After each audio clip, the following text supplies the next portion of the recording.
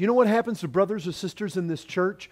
That suddenly they're going along great, they're looking to Christ, and they fall into sin, just like the guy Spencer talked about, and suddenly they lost their peace, they lost their joy. Guess what people that lose their peace and lose their joy typically go do? They typically go curl up in a ball in the corner of their bedroom. Maybe not literally, but that's what happens. They become ineffective. They become unfruitful. Why? Because they're led to believe a lie. Now they believe that some offering has to be made or some length of time has to go by. Something has to happen to get them back into the favors of God that they had before they fell into that sin.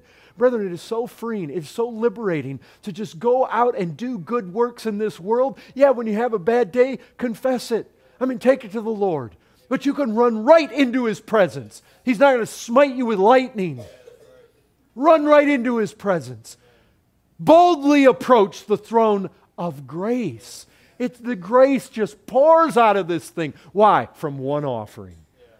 Grace is unleashed. That blood just speaks all the time. Remember, He's there at the right hand of God on your behalf. That means your behalf all the time. As a believer, don't stay away. Flee into His presence. You see, the most crippling thing in the Christian life is to not go to Christ. It's to not seek His help. It's to not abide in Him. It's to think I can't go to Him. The devil will be right there. After what you just did, you think you're going to just walk into His presence? You better go with some sort of penance before you think you're going to walk in there. You better try to live right for the next day before you walk in there. That's the kind of stuff he says. You think Christ wants anything to do with you after what you did? But you see, there's no greater argument there than the cross.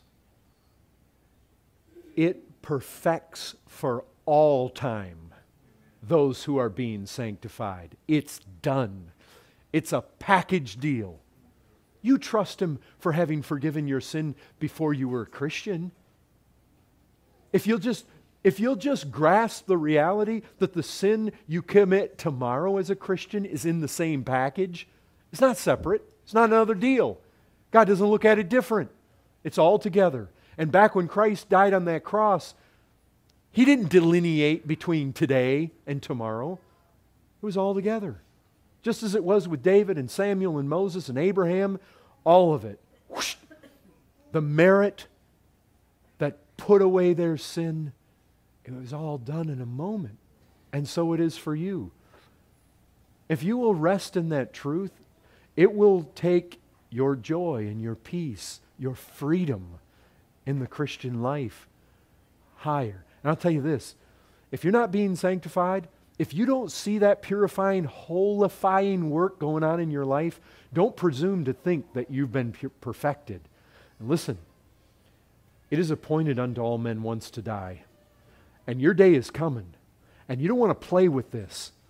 There's only one way for all your sins to be put away, and it better be put away, because if you show up there on Judgment Day, after your appointed time of death, it's appointed for you to face the judgment. And if you know nothing about this sacrifice, taking your sin away, you having looked to Him in faith and having had it taken away, you're in deep, eternal trouble. You will lose your soul. You will lose your all. You will face torment, and righteously so. Your sin is that bad. The glory of God you've trampled on in your sin is that great. God is serious. Sin is bad, it is wicked, and it will damn you forever. God owed you nothing but destruction. And look what He did. This singular, this supreme sacrifice, superior to all others, in sending His own Son, the God-man, to shed His blood, lay down His life. He took on a body. He came from heaven. He laid aside His glory. And He faced the wrath of God. And He did it once. And He sat down. Brethren, He said, "It's finished." And He took a seat. You can trust your life, your soul, your all there. Run to Him at once.